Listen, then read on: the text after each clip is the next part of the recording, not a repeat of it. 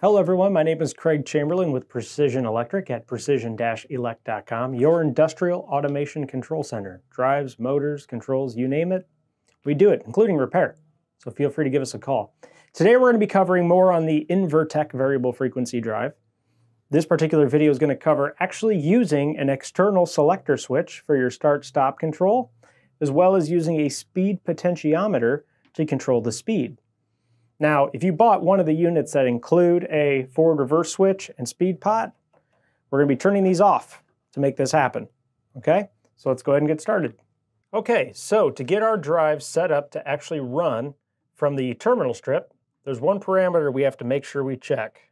And that's right here in our manual. It's P12. So we're going to hold down our menu button, and we're going to go to P12. We're going to press the menu button again. And we have to make sure that it's set to 0 for terminal control. And what this tells the drive is to look at this terminal strip for your start command and your control.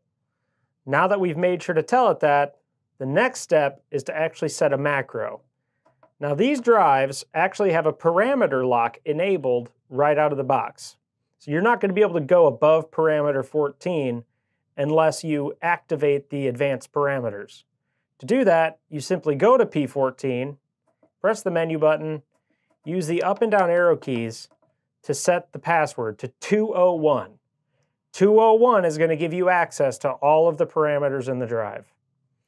Once you've set 201, press the menu button again, and then we can go up to P15. P15 is actually our macro selection. And let me show you here some examples of some macros that we can set for P15.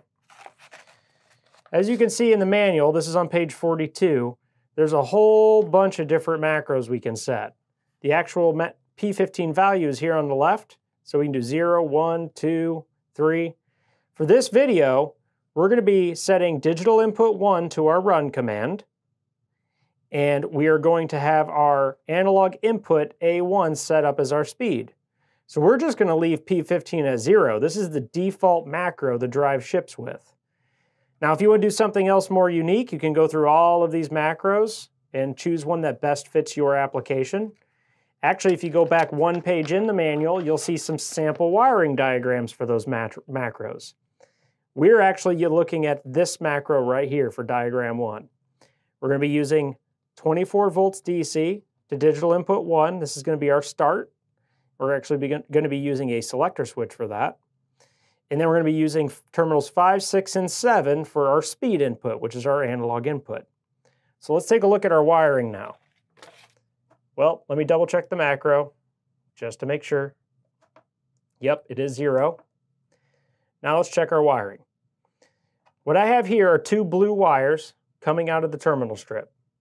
I have it for terminal 1 and terminal 2. Just like on this print, 1 and 2.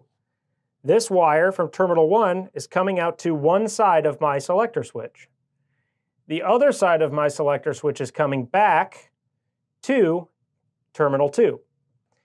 Now, this is a normally open switch. When I close it, it's going to allow voltage to flow from terminal 1 to terminal 2, and then it will actually issue my start command. That's the start command, so that's the first step. The second step is to actually give it a speed. This is where my speed potentiometer comes into play. If I look at the diagram, there's 3 different connections here. I've got a plus 10 volts DC, analog input 1, that's my actual speed reference, and 0 volts or my common. Any speed pot you purchase is going to have a 3-wire setup, and you need to look at your speed pot to find out which of these terminals corresponds to which voltage.